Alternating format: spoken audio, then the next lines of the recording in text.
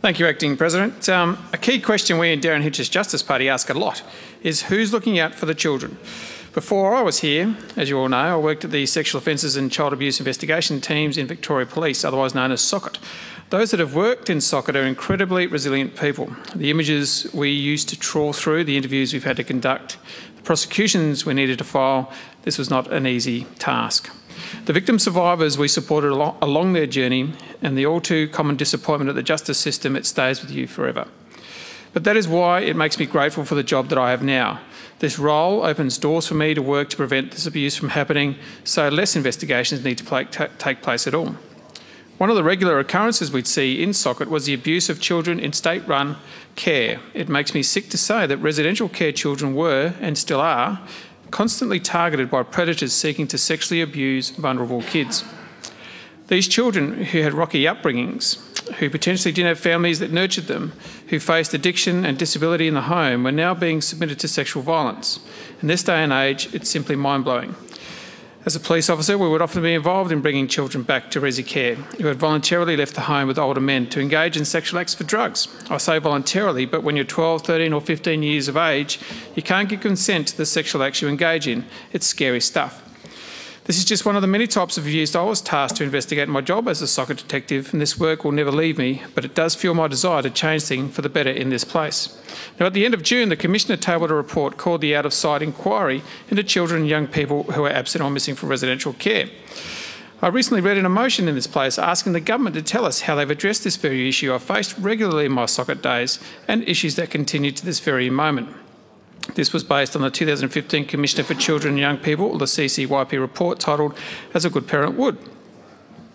This report explores the issues surrounding resi care, specifically those who have experienced sexual abuse whilst in resi care. Last year, you may recall Ombudsman Deborah Glass also releasing a report focusing on 5 children in resi care who had allegedly been assaulted. She recognised that these incidents weren't isolated and that the CCYP had been calling for changes to the system for over a decade. The delay in action in response to these reports is infuriating. The CCYP report was completed in 2015 and one of the main recommendations was to significantly reduce the number of children in resi care. Well, it's 6 years later and I can tell you that this number has remained relatively stagnant. Like the outcomes of the CCYP and Ombudsman report, Budget Paper number 3, detailing service delivery, says that DFFH has a goal to reduce the number of children in out-of-home care who live in residential care. The same budget papers had an expected outcome of 446 kids in residential care in 2020-21, with a target of 2021-22 of 455 placements. Now, why is this number increasing, and how is this meeting the department's own goal? On the 4th of March 2020, an online article titled The Lost Kids, written by Elise Kinsella, who was published online through the ABC. And this article stated that more than 600 children are running away from residential care homes each year. Again, I don't even blink an eyelid when I hear this. I've seen it with my own eyes. Even as a cop, there was little that we could do about it, and it was just totally devastating. I don't discount the gravity to which these children in resi care have complex needs. I'm not saying that there's an easy fix to this. The more children we can get out of residential care and into stable, loving homes, the better. This means foster care agencies will need more money. There's no denying this, but if it comes down to money, I'd make the point that residential care is very expensive. According to DFFH figures, a complex residential care placement is $301,000 per year.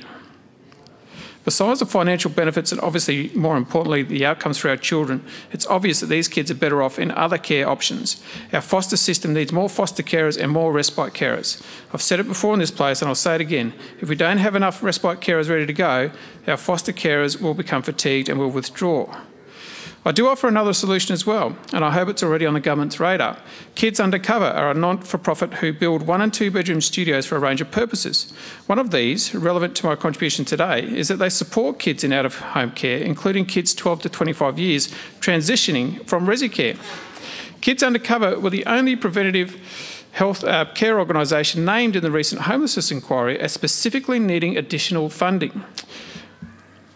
These studios cost $60,000 to build, and they can keep a child unified in the family or a loving home with their grandparents, and other friends and family, pending all necessary checks are done. obviously. I'm running out of time, but I would reiterate my call to the government as an outcome of this CCYP report that we need to expand foster care and invest in early intervention and primary prevention approaches. In this case, in the case of the kids undercover, it's an innovative, proven way to keep families unified and kids on the right track. It's a no-brainer. Thank you. Thank you, Mr Grimley. Mr Davis.